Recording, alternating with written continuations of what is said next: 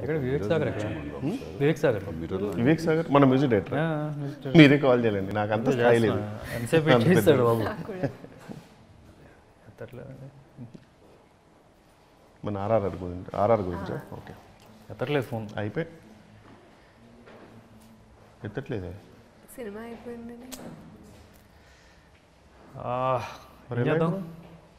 వేరే music director లేడా వేరే మీకు తెలిసిన మ్యూజిక్ డైరెక్టర్ బెస్ట్ ఎవరైనా ఉన్నారా బెస్ట్ అంటే ప్రపంచంలో ఉన్న డీజేలందరికీ అతనంటే కుళ్ళు అతనే మన డీజే టిల్లు ఎస్ సరే రన్నింగ్ చూద్దాం మనం కాల్ చేయనక్కర్లేదు తలుచుకుంటే చాలు ఒకసారి తలుచుకుందాం డీజే టిల్లు ప్లీజ్ రండి రండి వెల్కమ్ నువ్వే కొద్ది దగ్గరికి వెళ్ళాలి అందరూ మైక్లు వేసుకున్నావు మైక్ ఉంది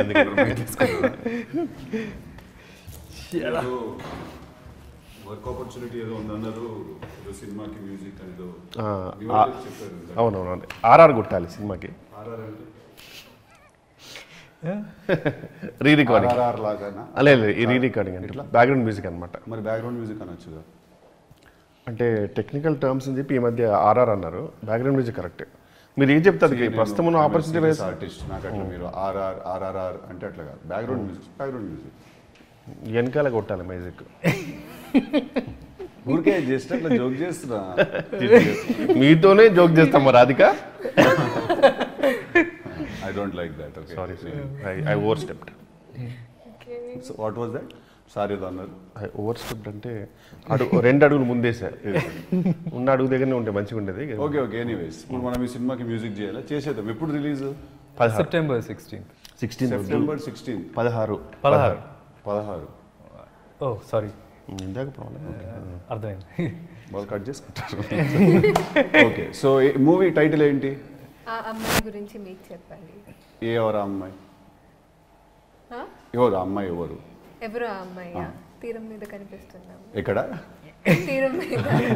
తెర మీద కనిపిస్తుంది ఓకే ఆ అమ్మాయి గురించి మీకు చెప్పు ఎందుకు చెప్పాలి ఎవరు అడిగారు అంటే సినిమా చూసినాక మీరే అడుగుతారు నాకు పెద్ద మనిషి నేను ఇప్పుడు సినిమాకి మ్యూజిక్ కొట్టాలంటే నాకు చెప్పాలి కదా నువ్వు నన్ను కూడా సినిమా చూడమంటే సినిమా ఎవరు చూస్తారు నేను మ్యూజిక్ కొట్టినాక చూస్తారు సినిమా అవును మీకు ముందు అమ్మాయి గురించి మీకు చెప్పాలి అసలు ఎవరు అమ్మాయి గురించి ఎందుకు చెప్పాలి ఎవరు అడిగింది అసలు ఇది ఏం పంచాయతీ డైరెక్టర్ ఇక్కడ ఉన్నాడు ఈ వాట్ ఈస్ ఇది అసలు ప్రొఫెషనల్ అయితే నాకు అనిపిస్తుంది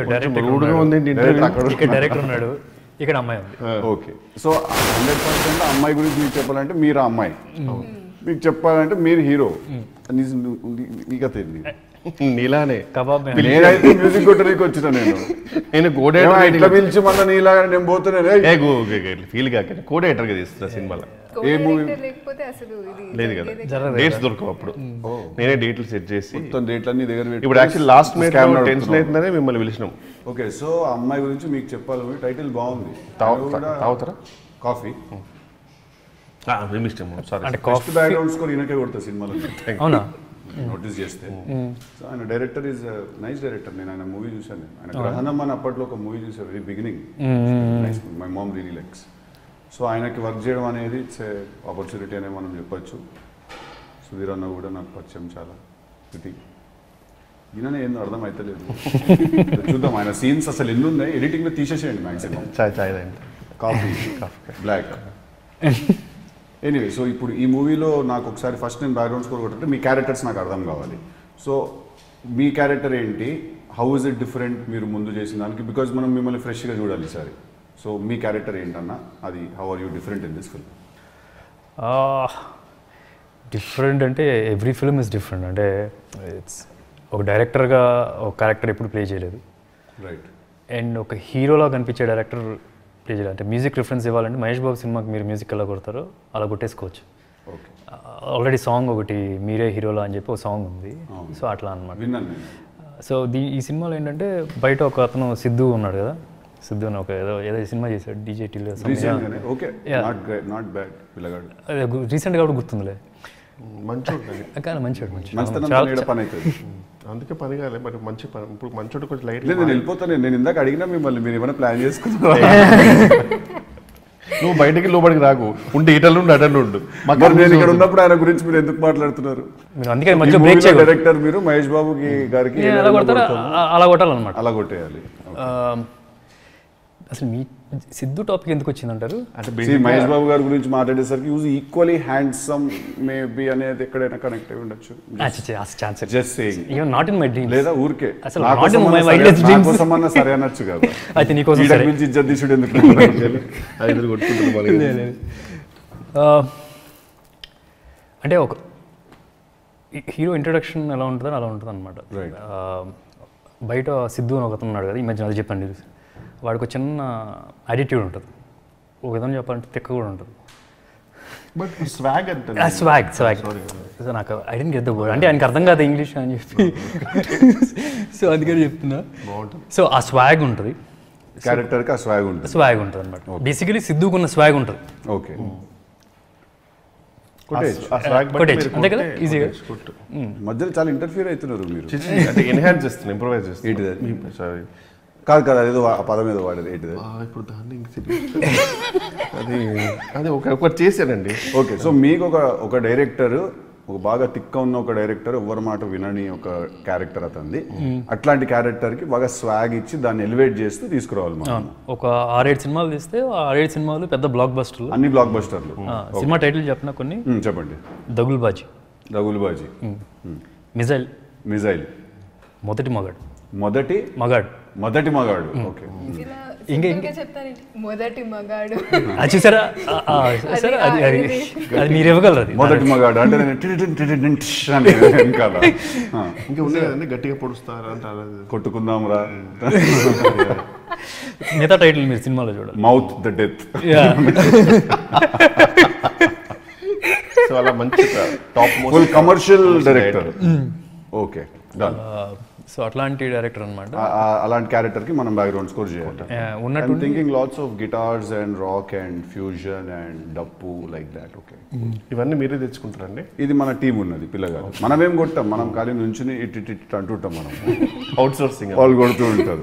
అట్లాంటి సరే ఇది మంచిగా ఉంది.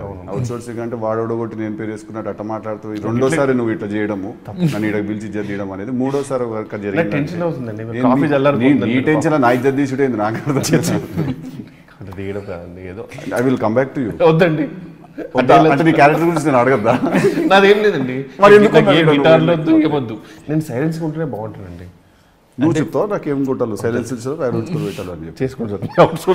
Coming to you Kriti, what is your character in this film? I play an eye doctor ఈ cinema. You play an eye doctor? Eye doctor. So me music వినిపించకూడదు, కనిపించాలి. అట్లయితే నాకు రాదు. అయితే వినిపిస్తే కూడా చాలు. It is too much, it's a poetic. ఈ లెవెల్ అయితే నేను చెప్తుంటే నువ్వు నాకు అర్థం కాదు. హనుమంతుడు బలం తెలుసా నువ్వు ఇది ఈ నాలెడ్జ్ చూపించుకుందామనే నువ్వు నీ బలం నీకు తెలియదని ముందన్నారు మీరు.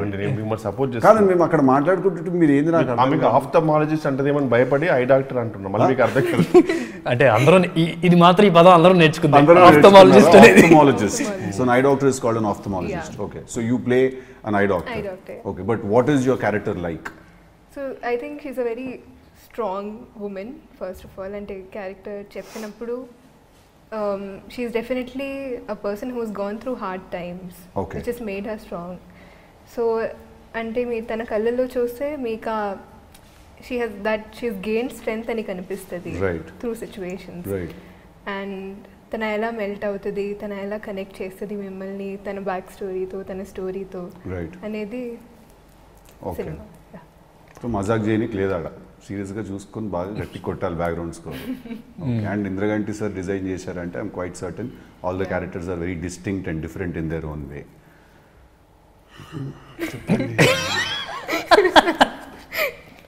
ఇంకో ఆలస్యం ఎందుకు, చెప్పండి, వెయిట్ చేస్తున్నారు అప్పటి నుంచి.